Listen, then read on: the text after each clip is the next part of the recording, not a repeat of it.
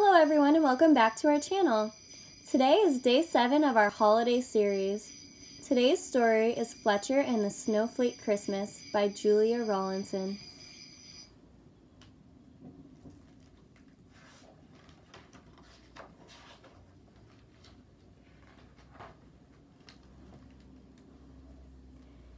It was an ice-bright Christmas Eve, and the sky was a dazzling blue. Every tree in the forest was frost-sprinkled and sparkling, and frozen puddles creaked and crackled under Fletcher's paws.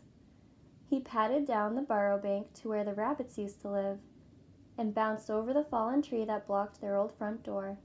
And he stopped, and he looked, and he had a terrible thought. How was Santa Claus going to find the rabbits' new home? Fletcher shivered as a chill wind sliced through the forest, rattling the bare branches. He thought about how sad he would feel if he had to move from his cozy den. He thought about how the rabbits would feel if Santa Claus did not come. And then he thought about arrows. Fletcher began to search around, collecting sticks from the frosty ground and arranging them to make a trail of arrows leading to the new burrow. "What are you doing?" asked Squirrel, looking down from the branches. "Making a trail to show Santa Claus the way to the rabbit's new burrow," said Fletcher. "Otherwise, they might not get their presents," gasped Squirrel, and he scampered down to help Fletcher collect more sticks. Soon, a flock of birds gathered in the treetops, their feathers fluffed against the cold, to see what was going on. "We're making a trail to the rabbit's new burrow," said Fletcher. "For Santa Claus," added Squirrel. "We'll help you," chirped the birds. The trail passed between bare trees and crossed the tinkling, ice-edged stream. The sun began to set, turning the sky a dazzling gold. Fletcher and Squirrel shivered and hurried up the little hill to where the mice were draping their nests with leaves of holly and ivy. "What are you doing?" asked the mice. "We're making a trail," said Fletcher. "To the rabbit's new burrow," said Squirrel.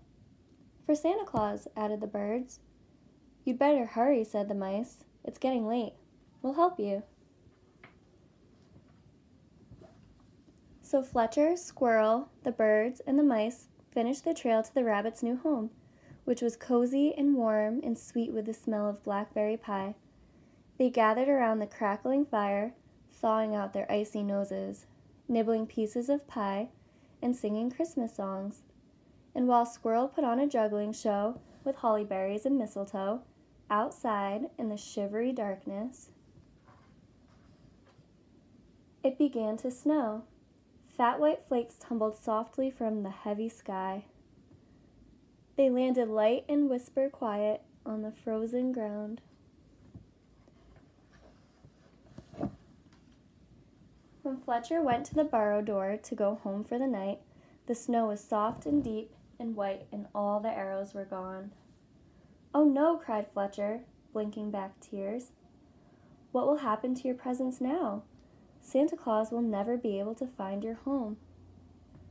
Fletcher stared out into the darkness, imagining Santa Claus lost in the snow. "I have an idea," Fletcher said, gathering his friends. "If we stay awake tonight when Santa Claus visits our homes, we can tell him how to find the rabbit's new home." The animals said goodnight to one another and hurried off through the snow-muffled forest.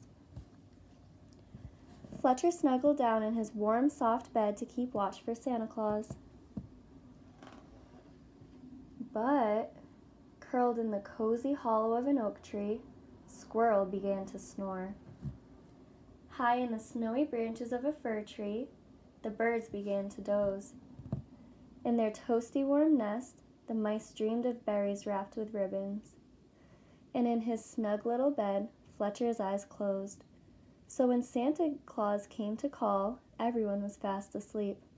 But the next morning, when Fletcher rushed to the rabbit's burrow, Santa Claus had found it after all. "I'm sorry I went to sleep," puffed Fletcher, "but I've brought you a Christmas rose.